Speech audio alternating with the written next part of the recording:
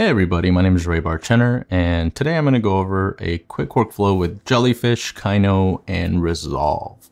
Here at LumaForge, we have a new series called Powered by Jellyfish, and when we shoot with the Pocket 6Ks, we tend to edit in Resolve. And today my hope is to give you a quick overview of Kyno and how you can use Kyno's power to actually speed up your workflow in Resolve. So here we are in our case studies share on the Jellyfish, and I've drilled down into the LAUSD project.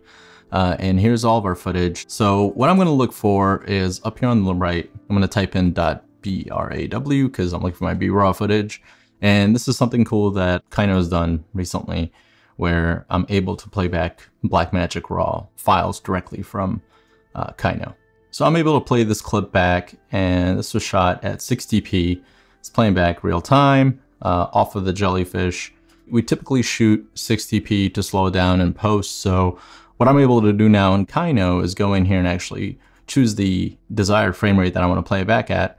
And I can go in here and it will actually play back at the frame rate that my project will be set to, so I could see exactly what I'm working with, which is really, really cool. On top of that, I'm actually able to add LUTs. So if I go in here and, if I have a favorite LUT that I want to use, I can actually apply that LUT and it will play back with the LUT that I will probably use in the show itself, which is really, really cool. On the right, you can actually add metadata description. So if I add, Lev walking, I'll give it, 4 stars. I can add tags. So I can just say, 60p, I'll add LAUSD, and I'll add shoes, whatever you want to add. So I can actually set in and out points here. So I'll just go into the timeline. I'm going to play it till I like it. Right there is great.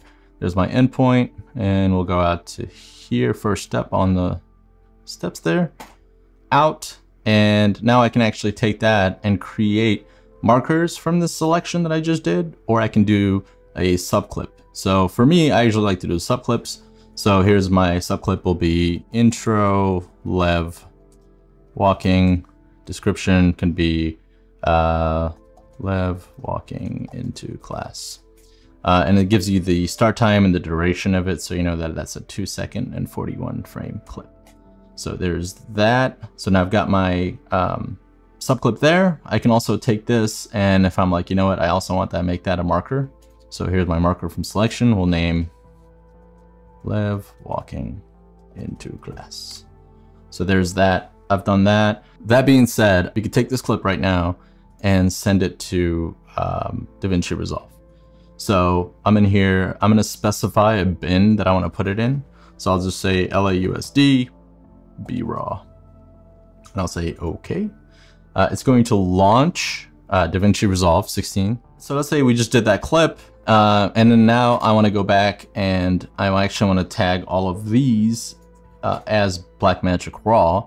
I can select all of it, and I can actually do edit multiple, and I can go in here in a description and type BRAW.